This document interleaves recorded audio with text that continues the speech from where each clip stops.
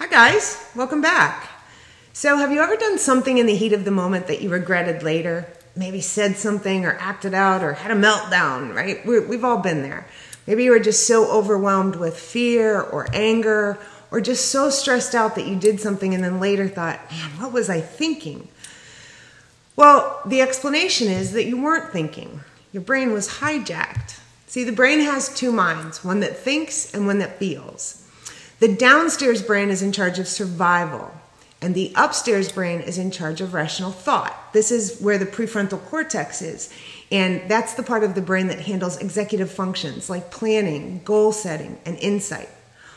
The limbic system actually sits right in the middle, and this is where the amygdala is. And your hand is a really great model of the brain, so it kind of looks like a brain, right? So here's your downstairs brain, upstairs brain with your prefrontal cortex, and then right in the middle is the limbic system, and that's where the amygdala is. The amygdala is actually the emotional sentinel of the brain and has a lot of power. Any kind of strong emotion or anxiety, anger, fear, betrayal can trip off the amygdala and initiate a rush of stress hormones that actually flood the body before the prefrontal cortex, the upstairs brain, can actually respond.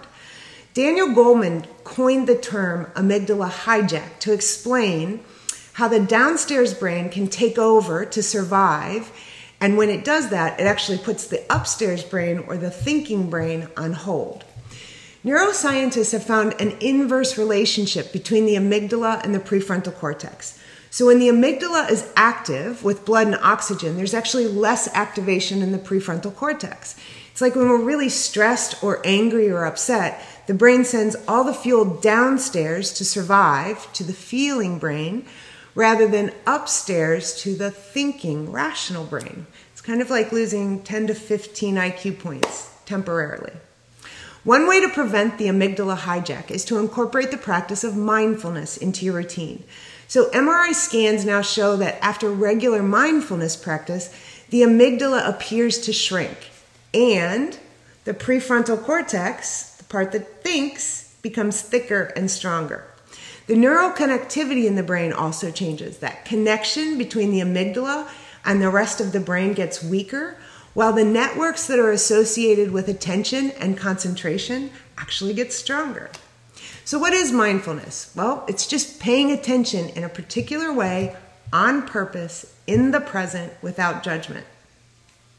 Just tuning into your senses for a few minutes at a time can actually produce really significant results. So you can do this in a few simple steps. The first step is to take notice. What are you paying attention to right now, in that very specific moment? Where's your head? The second step is to shift your attention and zero in on your senses. Give yourself permission to push everything else aside, even if it's impatience or frustration or stress. Clear your mind of all your thoughts and inhale for a count of 6, exhale for a count of 6.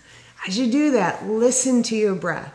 Feel the expansion and contraction of your lungs. Now, pay attention to what you feel, what you taste, what you hear, what you smell.